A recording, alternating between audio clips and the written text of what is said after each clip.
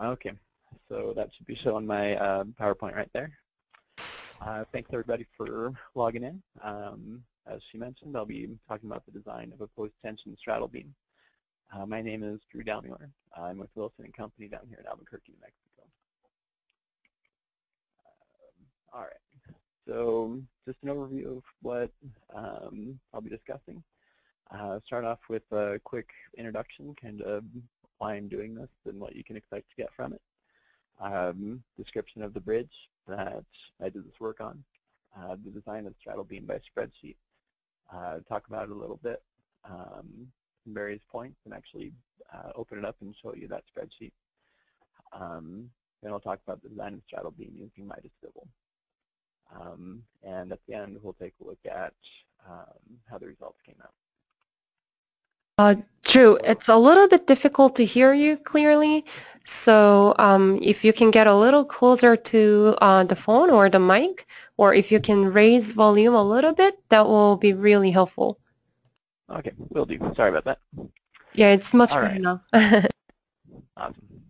All right, so by way of introduction, so what can you expect to get from this presentation? So hopefully you can gain some greater insight into the use of construction stages in MIDAS Civil, maybe some considerations for the design and modeling of a post-tension member built in stages, how to include various parameters in MIDAS Civil, including post-tension losses, and I'll mention some of the different boundary conditions and member types that I used, and how to ensure that locked-in stresses are properly carried through. In addition to that, these webinar series, you can get a PDH credit for attending.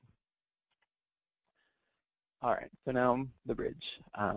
This bridge carries State Highway 92 over the Union Pacific Railroad near Delta, Colorado.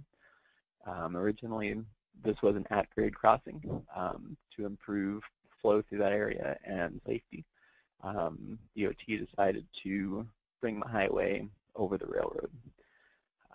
The superstructure we ended up with was a 4-span pre-stressed girder superstructure. The end spans were 130 feet. The middle spans were 150 feet each. We used 7 Colorado BT63 girders, simple for dead, continuous for live, and superimposed dead load.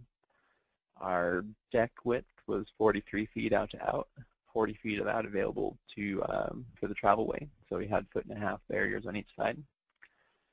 We used reinforced concrete sub-abutments on driven steel piles behind MSE walls for the abutments on either side.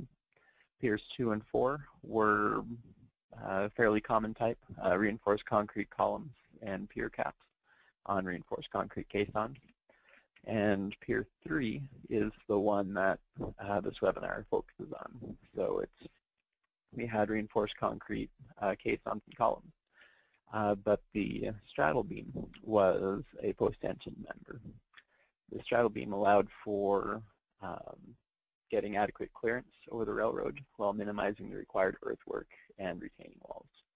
Since we were building up from an at-grade crossing from nothing, any amount we could cut down on the structure depth helped reduce the overall earthwork that was required and the MSE walls that were required. So here's just a plan view. Talk about that real quick. So we have our embankments on either side, our typical piers 2 and 4 here. Those were the reinforced concrete superstructures or substructures.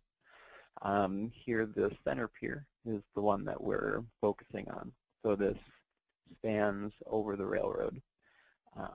And the thing that kind of drove the need for this is this high skew with respect to the highway. So the distance over which we need to span over the railroad was pretty significant.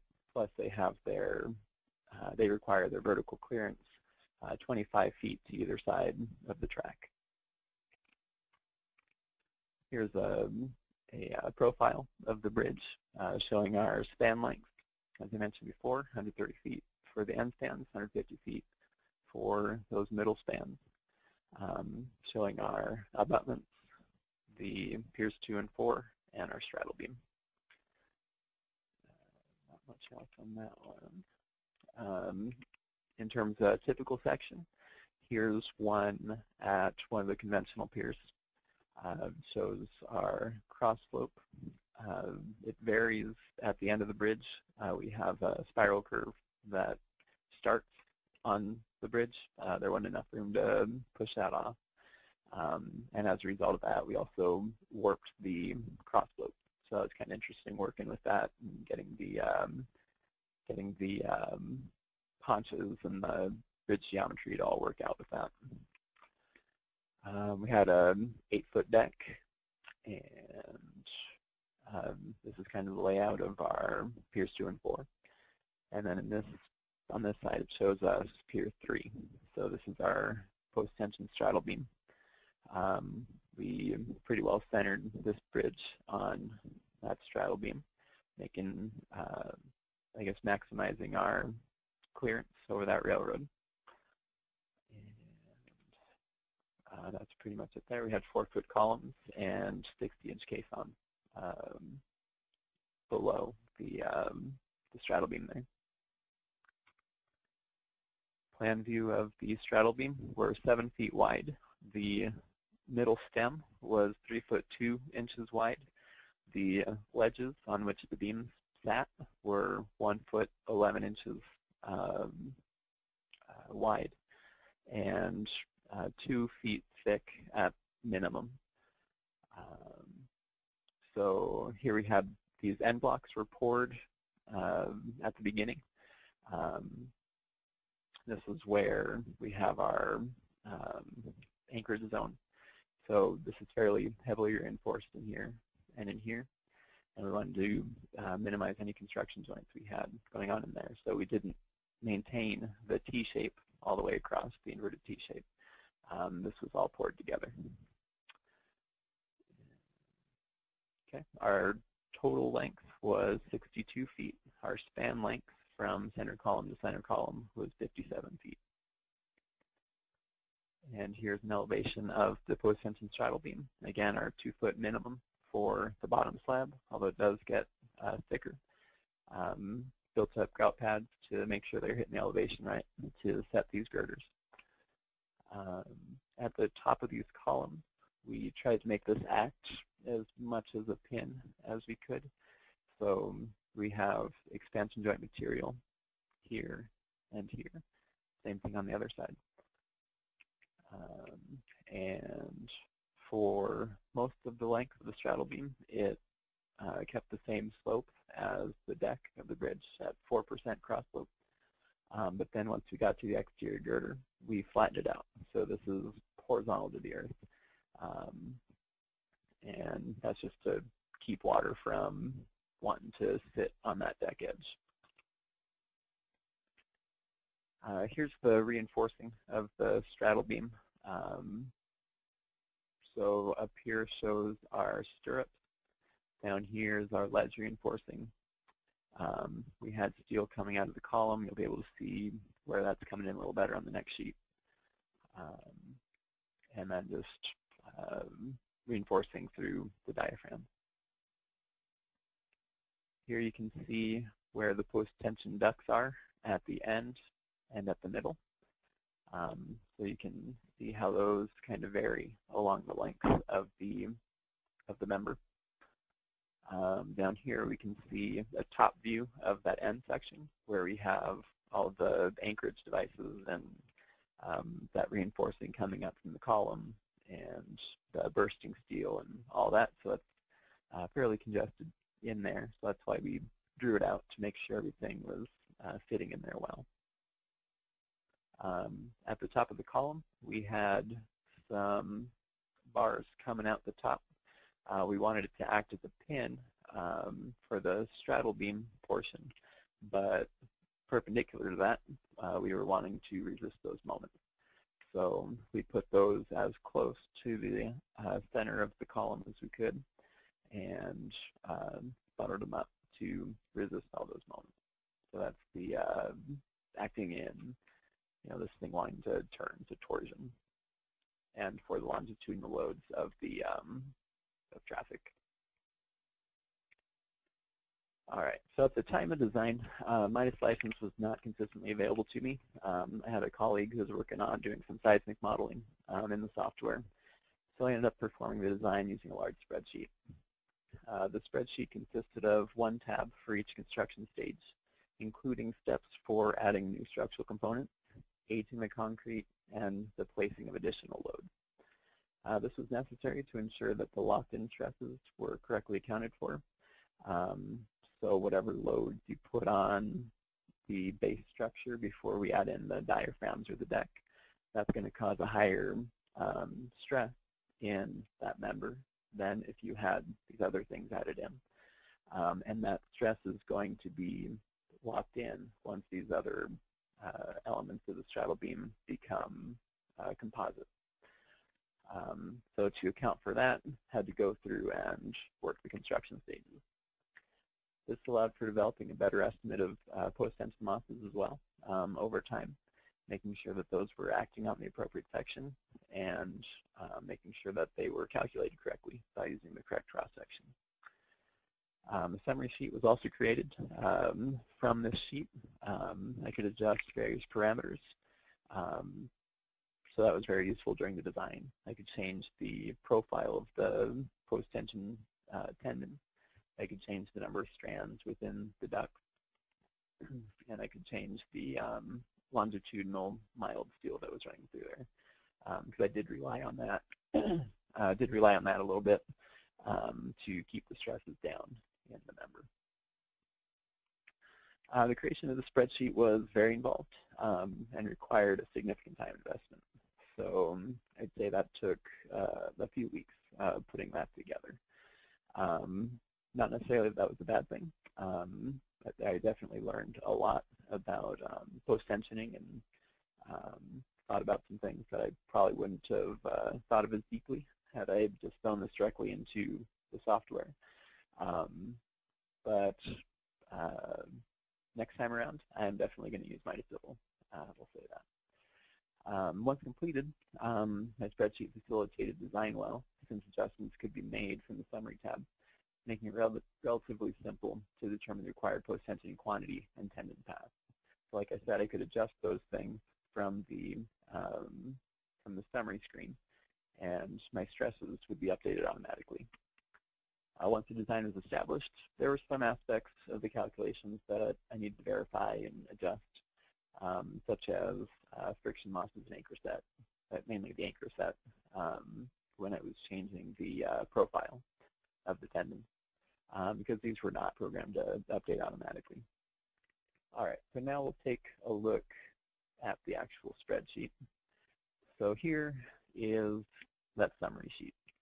So the way it's laid out, I have compressive stresses in this section, tensile stresses here, and the strength calculation summary here. It's laid out by location within the member. So bottom of slab, top of diaphragm, and top of deck, basically. And then it's laid out with all of the 13 construction stages.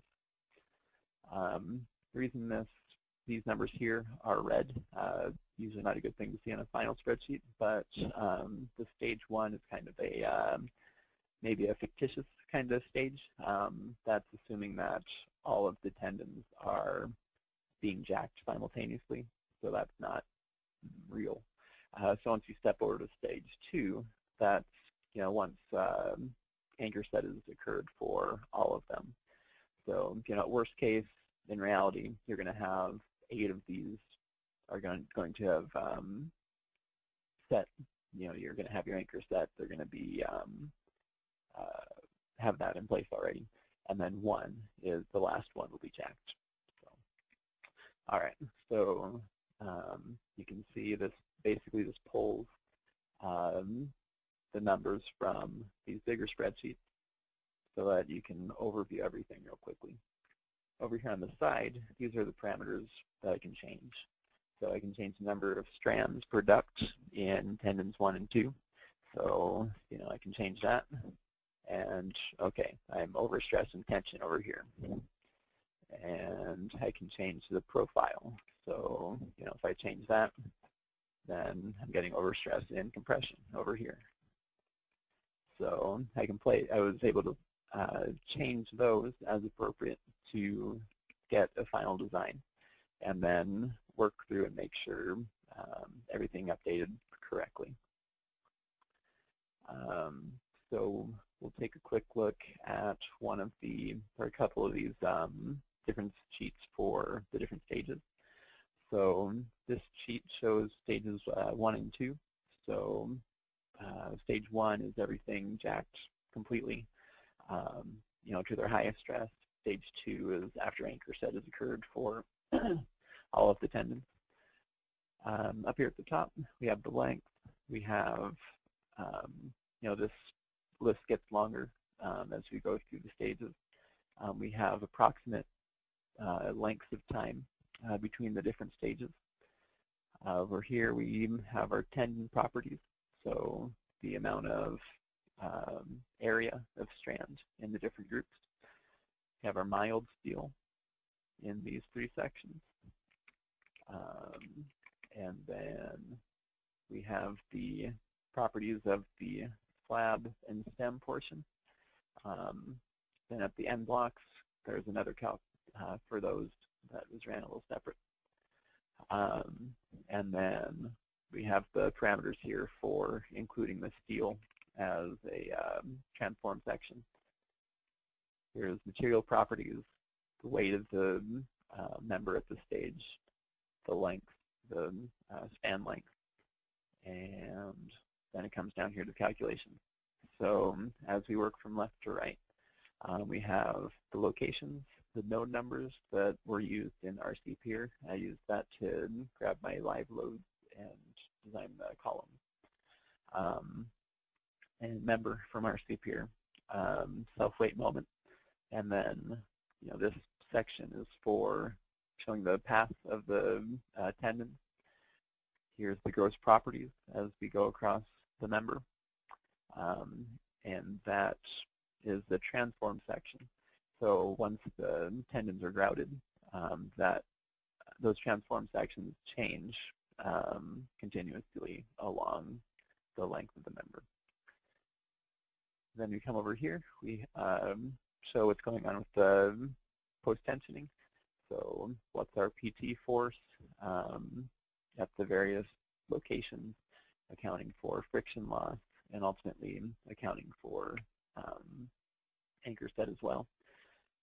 Had different post-tensioning groups. The naming of that changed a little bit from my calculations into the drawing, but I knew what I meant when I was working in here, and that just got transcribed over to the plans ultimately. So that's that. And then here's all of the tendons together, the force and moment applied to the member. And then finally, the stresses. So this is at stage 1, which is kind of a fictitious stage. And then over here, stage 2, which is really the first stage. So here, we're right below our limit down compression, and in tension, we have a little bit of leeway from 49 to 509. Also had strength calcs in here and deflection calcs. So a lot of different things that this sheet is doing. And all of this is done basically automatically once you get your model into MIDAS Civil correctly. Down here is where I did all my calcs for anchor set, and that's pretty much what I wanted to show you in that sheet. And then I had different stages. I like to separate the concrete aging from adding any kind of load. So stage 3 is just the concrete aging until the beams are set. So we add a little time, and then down here we have our shrinkage, creep, and relaxation calculations. Those are incorporated into the member, and then we have a, where to go? We have a table showing the change in the moment from the prior stage. And then whatever change we have is applied to the current section properties and added to the last stage's stresses. So as the cross-section changes, so here we have the diaphragm, it becomes active, then those, we have diaphragm weight, so that's still on the base structure. Once the diaphragm is hard, then anything added thereafter is added to a bigger cross-section and therefore smaller stress per unit moment. All right, so now we'll jump over to some of the other tabs. Calculated the ledge reinforcement that was required. So that requires the horizontal bars in the ledge itself in the bottom. Requires hanger bars within the stem, and that was fairly significant. Those hanger bars were carried over into the shear design. So going left to left, or left to right, all the calcs are performed, determining what the shear is, what the torsion is, what shear steel is required, if torsional steel is required. And then at the end, everything is added together. So we have the hanger bars steel, the shear steel is required, add that together and figure out what the spacing needs to be. Diaphragm steel, considered the positive moment that can potentially develop. That's the ASHTO check for members that are, for pre-tension members that are simple for dead and continuous for live and superimposed dead load. And then also just the calcs for strength and minimum steel in the diaphragm for the horizontal and vertical bars. Made a spreadsheet for the anchorage design, getting everything ready to develop a strut and tie model and solving that truss in here. And then this sheet I put together to determine what an acceptable stressing sequence was. If you've worked with post-tensioning before, you know that the sequence can be a significant matter. You got to make sure that you're not overstressing the member as you apply the post-tensioning, which you could do if you decided to, just work up one side and put in all of that post-tensioning. Well, that's going to be developing some out-of-plane bending in your member and thus adding to the stresses that it experiences. So what I did is I put this together so that the X means that the tendon is there. And if you take that out, then it's no longer showing that it's there.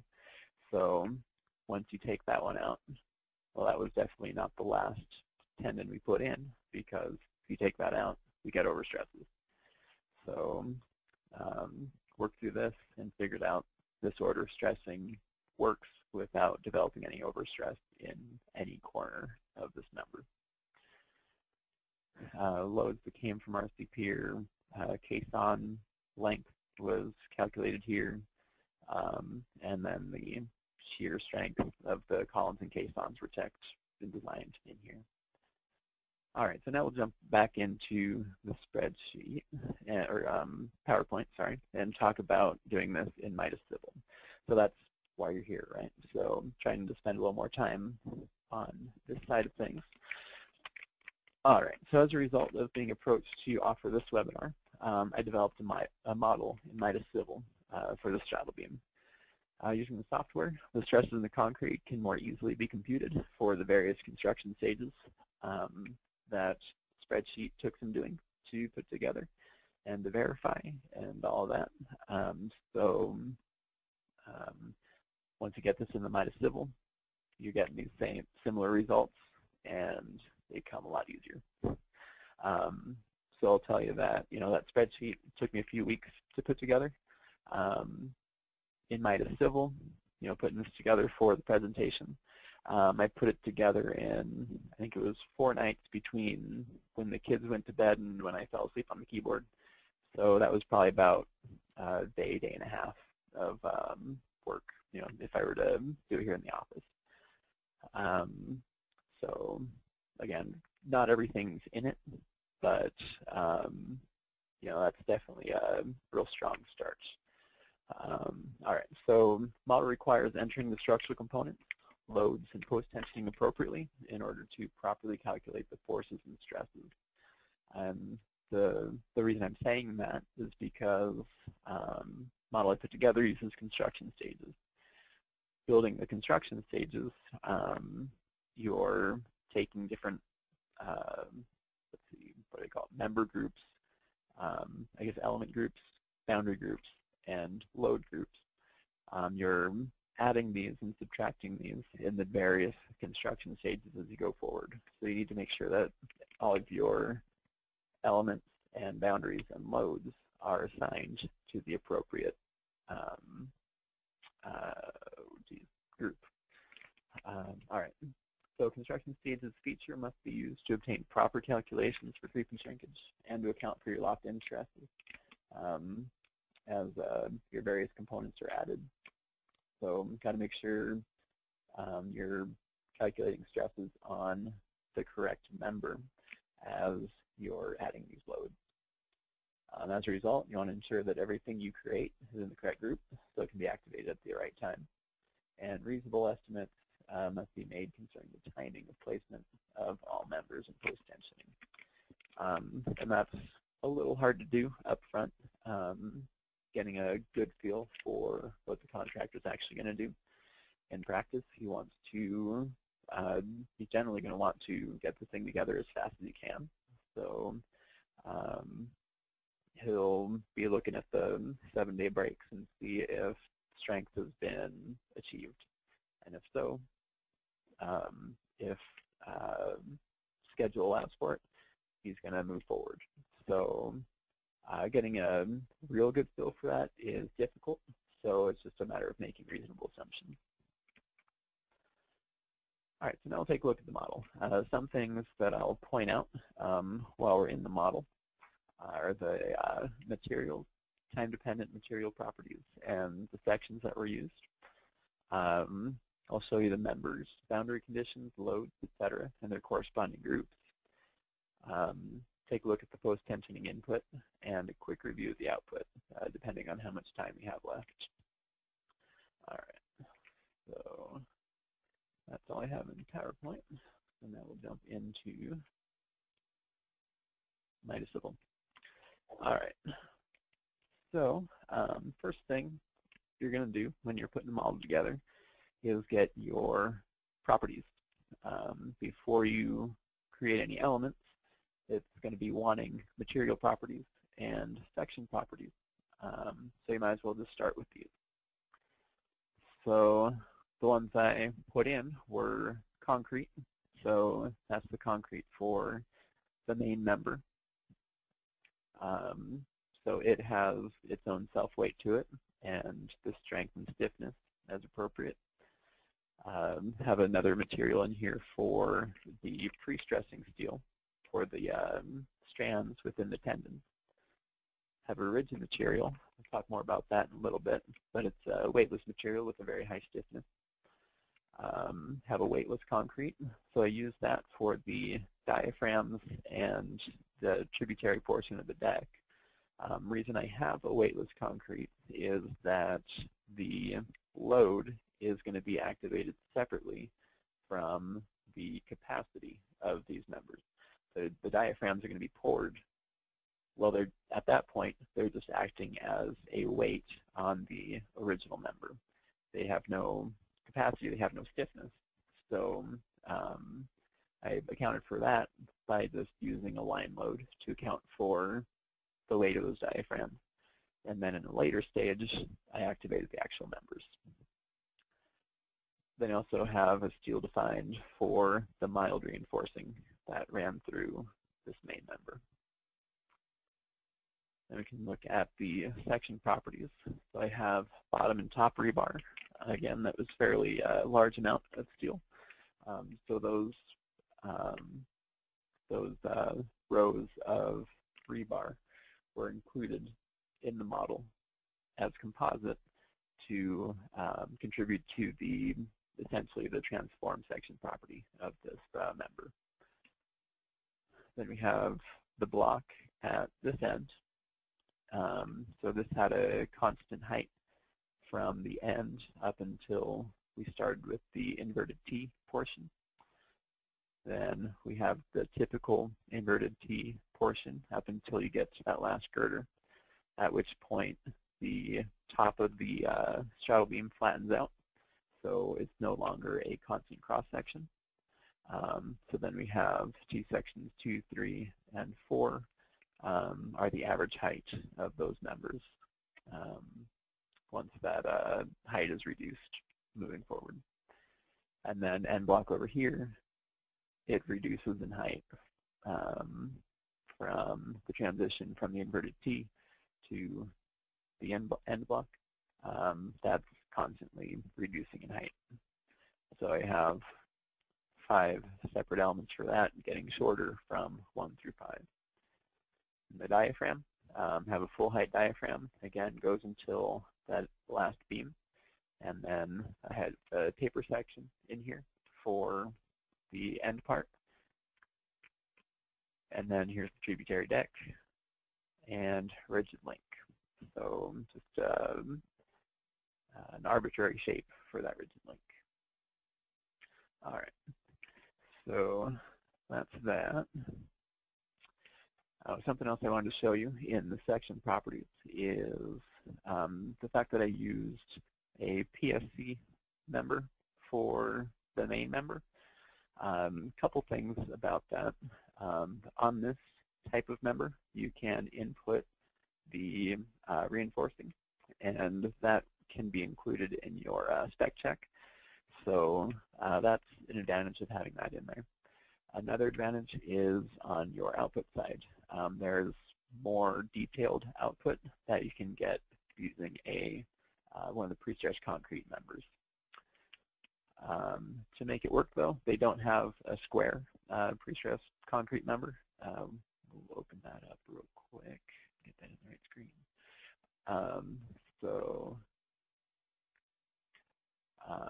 These are your choices on the PSC tab. So you have your different box girders. You have basically pieces of a box girder. So this eye-looking piece would be, this web and some portion of the slab. Then you have a typical eye girder, like a precast eye, and you have a T, and then also a box. So what I used in this case was a T. They don't really have an option for inverting the T here, so you just got to invert it when you put it in as a member. And then for the end blocks, I rigged one of these box girders to be just a box. So I just put a real small circle in the middle for the void, and then made this edge as straight as it would let me, and kind of baked in a rectangle there. All right. So that's that. So now we'll take a look at the main member that I put in. So take away everything else and take a front view. So you can see how the height of that is decreasing as we get towards the end. In reality, this thing is on a cross slope of, follows the cross slope of the bridge at 4%.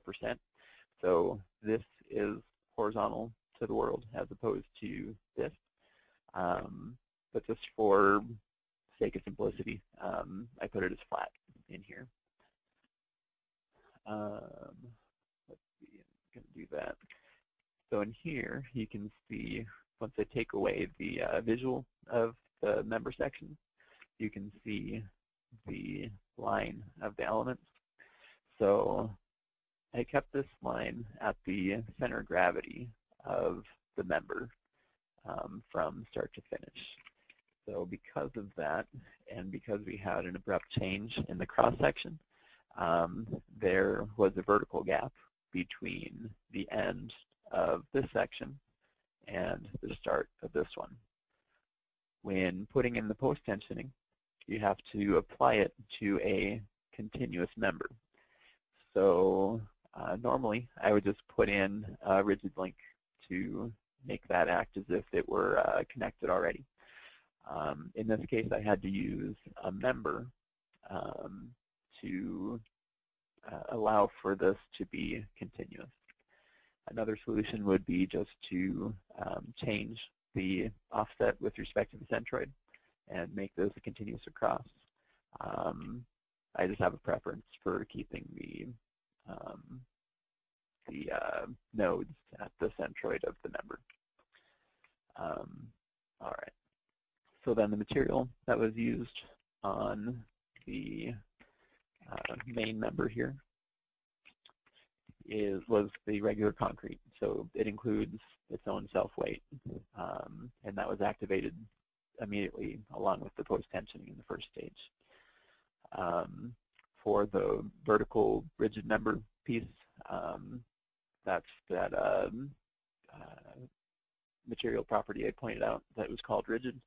So I just put in something with a really high elastic modulus and reasonable size cross-section makes it act essentially as if it were a rigid link.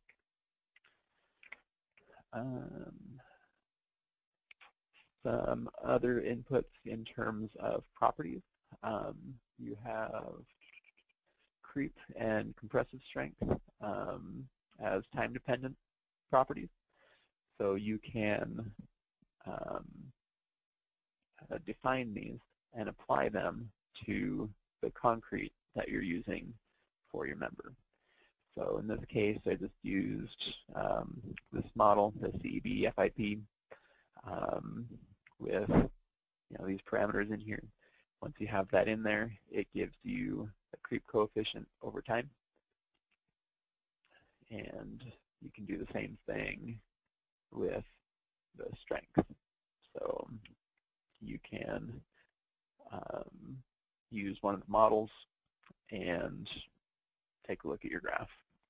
So at 28 days, it's exactly your 28-day compressive strength. In reality, you're going to be a little better than this, but as engineers, we've got to make assumptions, right?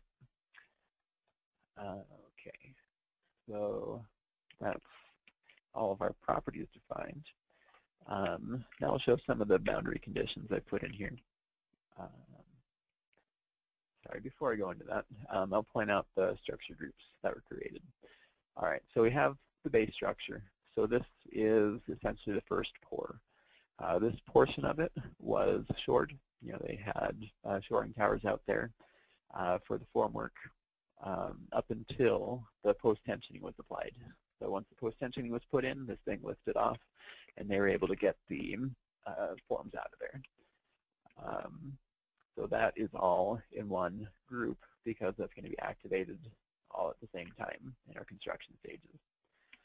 Then I separated out diaphragms 1 and 2, and the tributary deck, and the rebar. So those are all put in at the elevation they need to be in, and I'll show you now how they were attached to the member. So here we'll take a look at the base structure and the diaphragm, and we'll take a look at the stem to diaphragm composite boundary condition. So these are rigid links from the diaphragm elements to the main member. So that makes it act composite with the main member. Similarly, the base structure and the tributary deck, you can activate those and take a look at those boundary conditions. So we had rigid links acting between the main member and the tributary deck. Same thing with the rebar.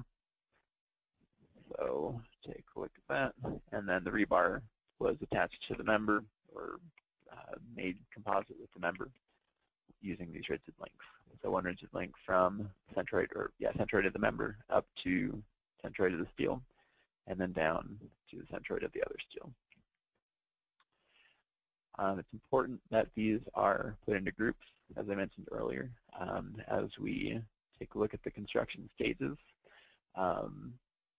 you kind of make things exist in these different stages, and you want to make sure that you're activating what you think you're activating.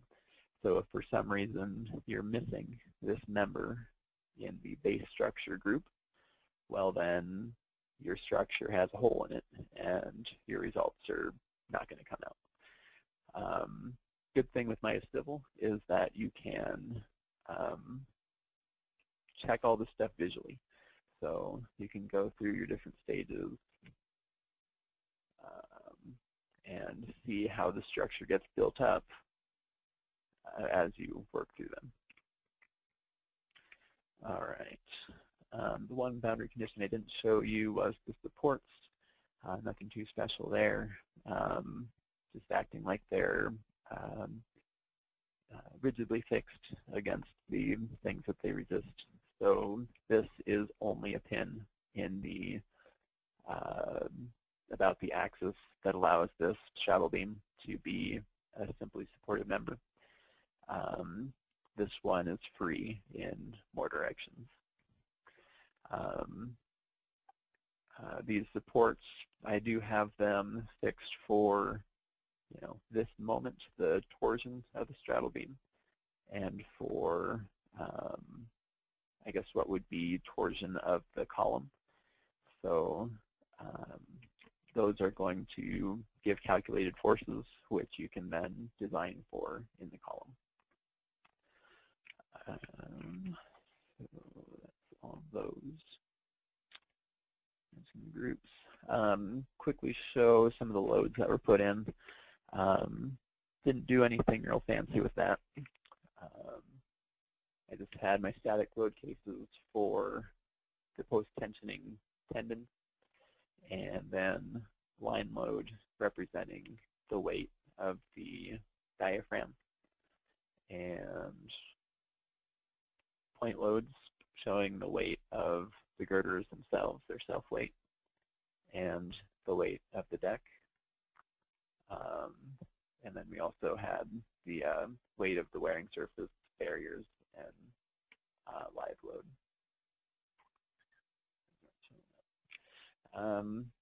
And then we have the self-weight, which really is only going to apply to members in the base group, because those are the only ones that use a material property that have a weight assigned to them.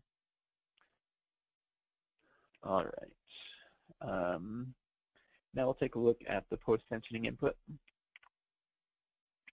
So that's under loads. Here we'll unlock the model so we can see more. So temperature pre-stress, first thing you need to do is create tendon properties. So to do that, this is defining each tendon, each tube full of strands, right? We can define a tendon as multiple tendons later on, but here it is an individual tendon. So you can define your tendon type. In this case, it was internal post-tensioning. We define our material for the strand, so that's our 270 low relaxation strand. You can put in your tendon area, so it was 19.6-inch strand.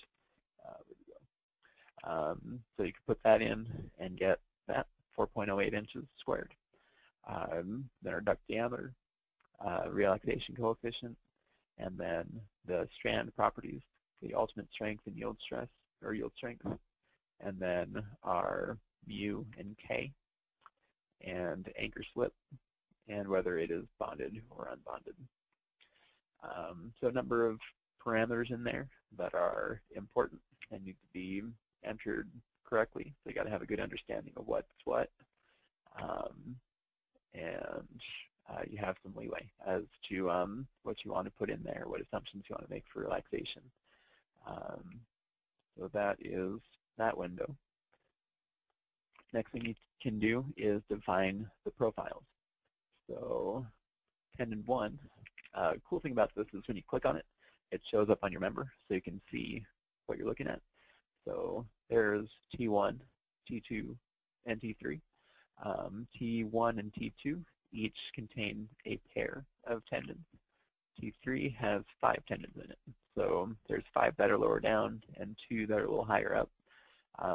Just to simplify the input, I use the average elevation along the length of this thing to represent all 5 tendons. All right, so if we come in and take a look at one of these, that's the top tendon.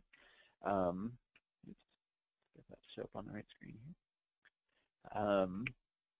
It shows you what members it's applied to by selecting them and turn them bright red, right? You up here define what group it's in. So there's a tendon group T1, and that's important because we're using construction stages. You're going to use the tendon property that you defined earlier and assign your element.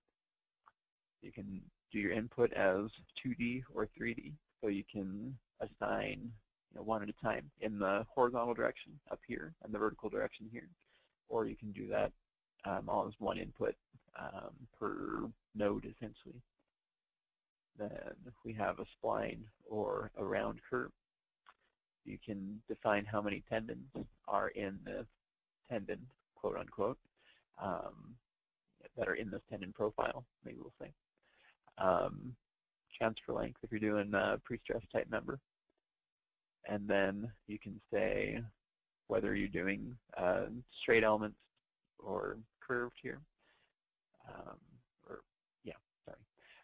So you define just a straight line along the middle for the horizontal, because these things are going to act basically straight. And then down here we have a vertical profile. There's a way to put your radius in there.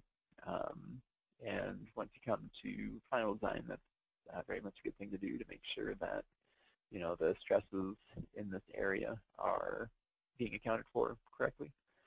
But just for the demonstration of this, I made it straight segments connected to each other. So you're going to get a whole lot of friction loss right there. It's basically as if it were an external post-tensioning duct, right? You just have your big friction loss right there, and then the wobble friction throughout. So that's defined, and then you define where the insertion point is. So I based all of this on 0.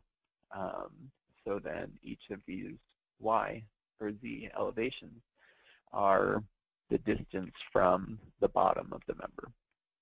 So just got to watch for how you define these, what they're relative to, and how you insert them to make sure that it is what you think it is. And then the final thing on the pre-stressing side or the post-tensioning side is to look at this input here. So this is where you're actually making sure you have a load. So you have your different tendon groups. You can tell it that you're applying post-tensioning either at the end or at the start or finish. I guess this would be the beginning here. This would be the end here. So if you're doing two-side stressing, then you would put the degree to which you're stressing on either end. And here you can put which side you're starting with. You can define it in terms of stress or force. I chose to put the stress in there. And then you can define each of these tendon profiles, these tendon groups, separately. All right, so that's post-tensioning. And then now we'll take a look at the construction stage input. So this is very important in this kind of member where you're adding to it over time and counting on those additional pieces for further loading. So here at stage 1, we can take a quick look. So in stage 1, I added the base structure and the rebar. You can say how old that concrete is when it shows up in the model. You can define your boundary groups, or I'm sorry, you can activate your boundary groups. So here I'm putting in the support and the rigid links between the rebar and the member to make that rebar act composite with the member. And then adding in the loads. So the post-tensioning, really, once post-tensioning is in this thing, is the first that it's seeing any load, really. So I put in the post-tensioning and the self-weight at the same time.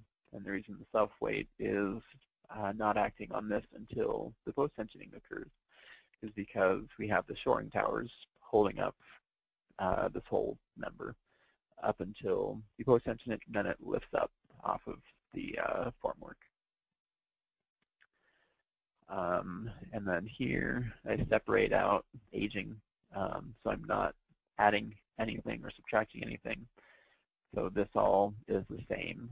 So the load groups that are active, boundary groups that are active, the nodes and elements that are active are all the same as in the prior stage. I'm just aging it for 14 days.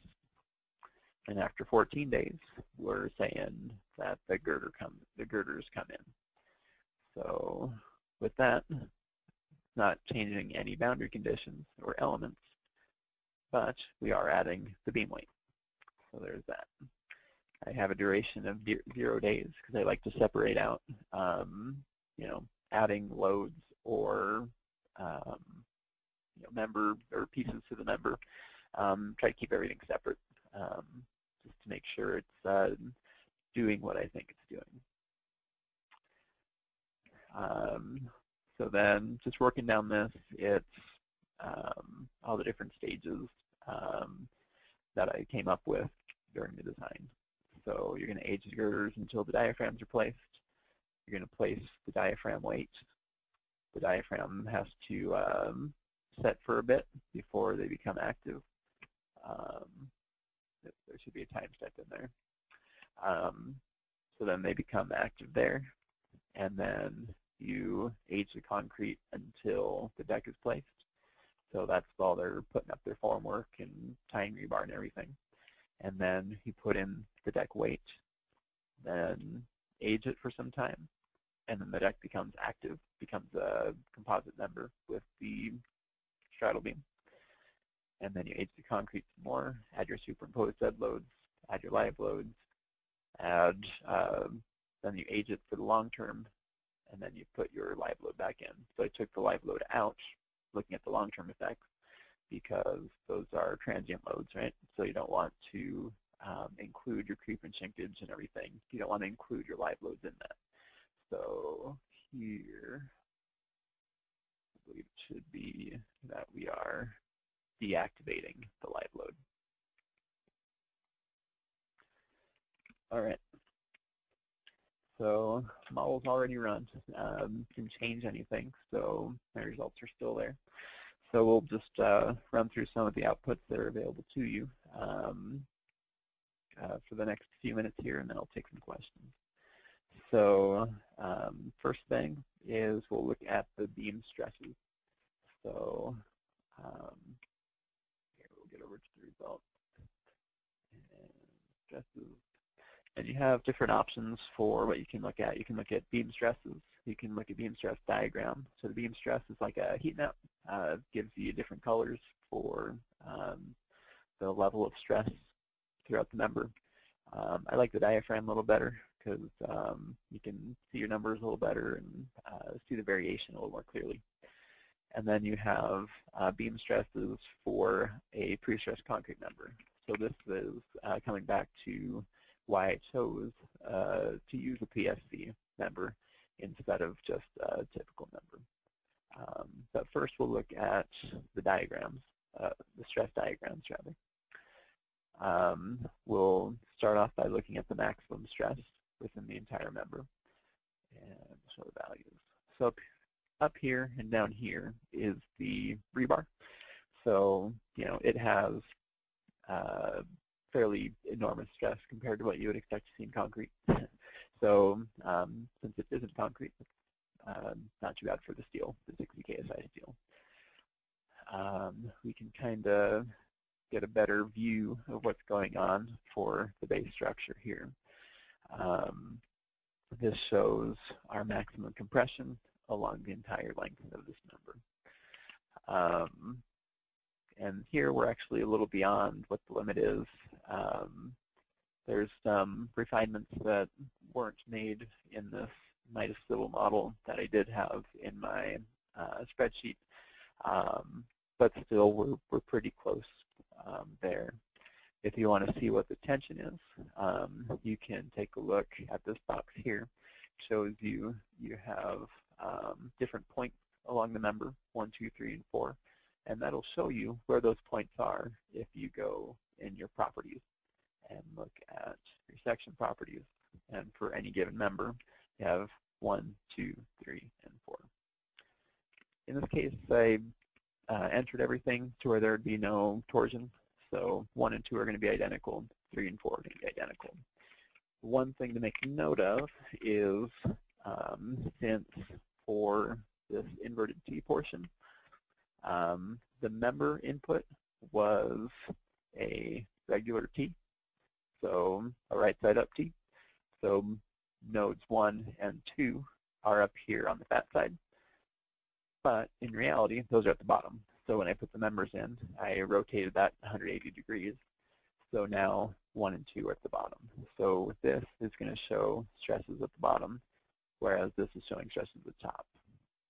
So here's our tension in the top of the end blocks and compression in the bottom of the T. As we go to 3 or 4, we can look at tension in the top of the T and compression in the bottom of the slab, or the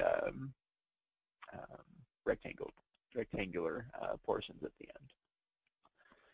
And then you can watch how your stresses vary as you go through the construction stages. So long as you have summation selected, that's going to be including everything. So that'll include your losses, and it'll include all the loads that have been applied. So you can go through here and see how things vary over time, and then come to the very end after all of your long-term losses, and you put your live load back on. So this is your worst case, let's see, 3. So this is top of the stem, worst case compression, 1.6 KSI. And then this is the bottom of the end blocks. And then we take a look at the flip side. We're a little bit into tension through the middle there, but not too bad. And then it's all in compression aside from that. Okay, I'm coming short on time, so I'll hurry up a little bit here. So additional results you can look at are stresses here. So you can have more points defined along a PSC member than you do some of your other members. And you can look at the different components of stress more clearly.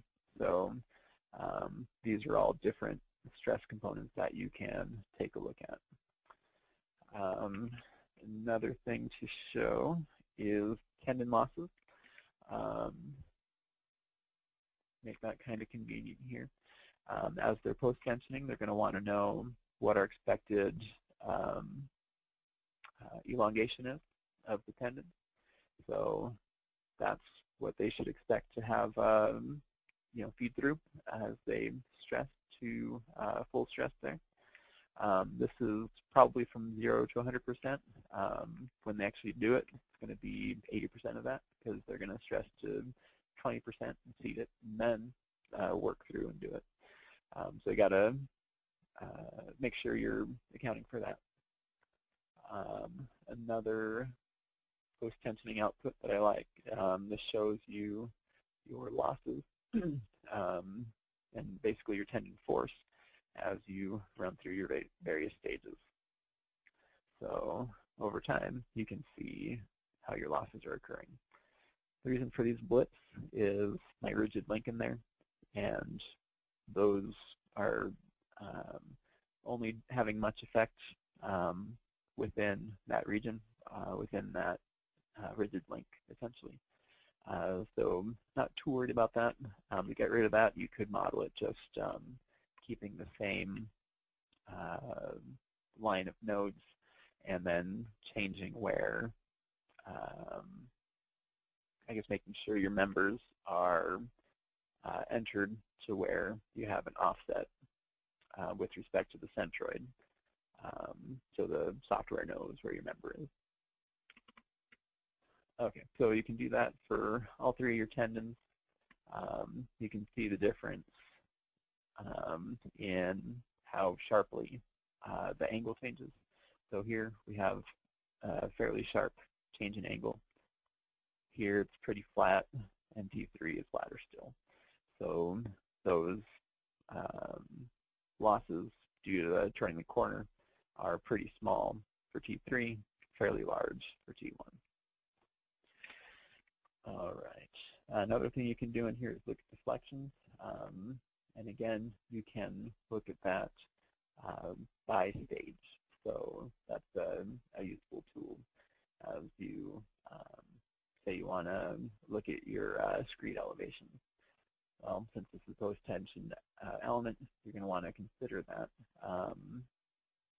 in your screed calculations to make sure you end up with the bridge where you think it's going to be.